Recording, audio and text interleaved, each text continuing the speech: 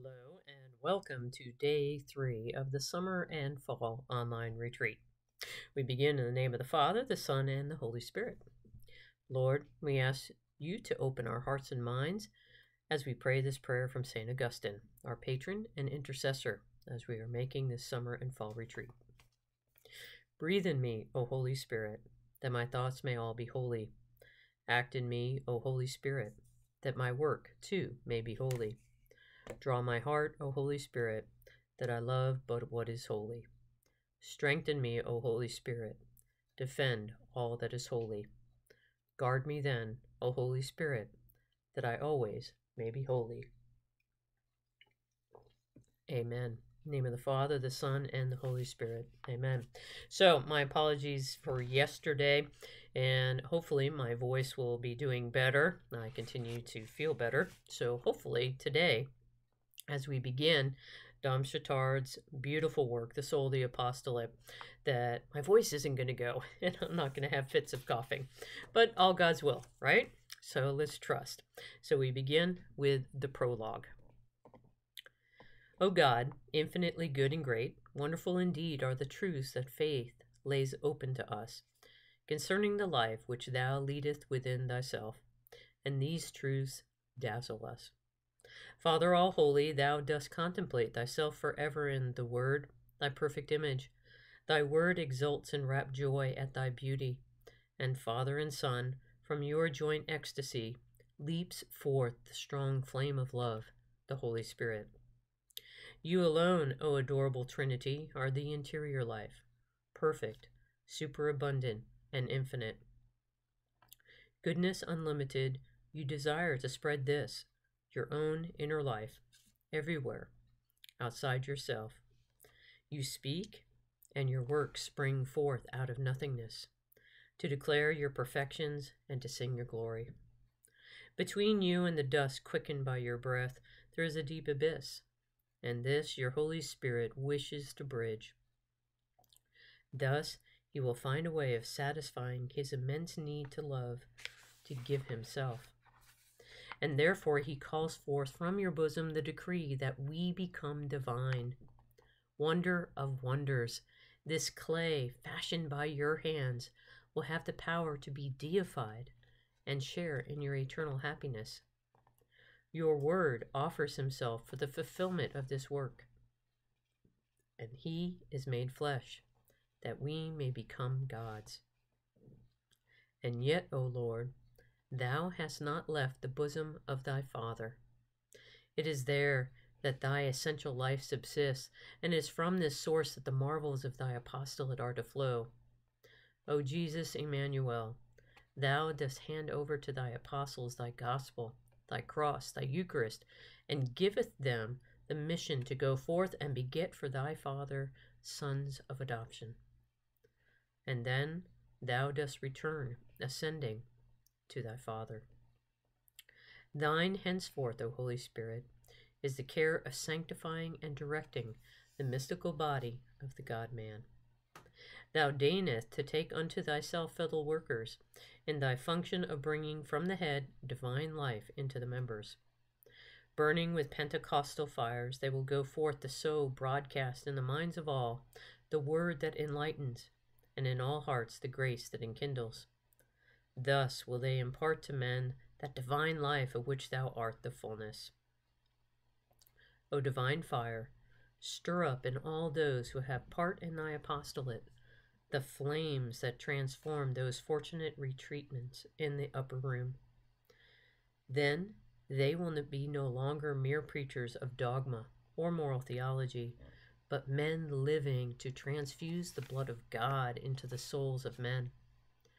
Spirit of light, imprint upon their minds, in characters that can never be erased, this truth, that their apostolate will be successful only in the measure that they themselves live that supernatural inner life of which thou art the sovereign principle, and Jesus Christ the source.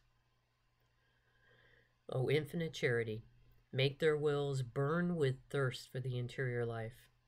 Penetrate and flood their hearts with thy sweetness and strength, and show them that even here on this earth there is no real happiness, except in this life of imitation and sharing in thine own life, and in that of the heart of Jesus, in the bosom of the Father of all mercy and all kindness. O Mary Immaculate, Queen of Apostles, deign to bless these simple pages. Grant that all who read them may really understand that, if it please God to use their activity as an ordinary instrument of His providence, in pouring out His heavenly riches upon the souls of men, this activity, if it is to produce any results, will have to participate somehow in the nature of the divine act, as thou didst behold it in the bosom of God, when He, to whom we owe the power of calling thee our mother, became incarnate in the virginal womb. And thus ends the prologue. Very, very Heidi. There's got to be a better word, but it's very high language. But you can see the desire of Dame Chautard to really call forth our minds and hearts and to inflame them with the desire to truly serve the Lord, not just through our works, but I repeat this, that the Holy Spirit imprint upon their minds this truth, that their apostolate will be successful only in the measure that they themselves live that supernatural inner life. Think about that. Anything that we do, any apostolate, any works, any living out of our faith is only going to be successful in the measure that it corresponds with the supernatural inner life, of which, of course, God is the sovereign principle and Jesus is the source. This is your resolution for today. Do you truly believe that it is fundamentally necessary, this truth? Do you truly believe that all of what you do, all of what you say, is only going to be successful in the measure that you are committed to the supernatural inner life? In other words, that it's only going to be successful in accord with how much that you are in relationship with God. This is your prayer. This is what prayer is. Prayer is simply an intimate relationship. It's an intimate conversation with God. This is what our prayer is. And our prayer depends upon our belief that what it is that we are called to do, but especially of who it is that we're called to be, is dependent upon our prayer, upon our interior life, upon how much we are depending upon God and Jesus Christ.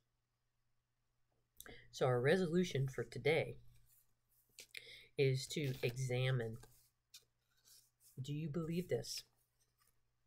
Do you believe this reality? And if you think you believe this, examine your life and see whether or not your actions reflect that belief. In other words, is prayer first and foremost in your day? Is it first and foremost in the midst of everything that you do? Is it first and foremost? And I'm not talking just saying prayers. I'm talking about being in intimate communion with God throughout the day. Is this what is first and foremost? And this is what is directing everything in your life. This is what we have to examine our life and look at. It's challenging and it is very humbling, because even when we think that this might be the case, we see that our actions, our daily life, doesn't necessarily reflect this truth. So today, we see where we are, which is a good thing. It is a good thing to know where it is that we are, so then we can call upon the graces of God to help us then continue on. So know my continued prayers for each and every one of you. Thank you for joining me, and we'll see you tomorrow. God bless.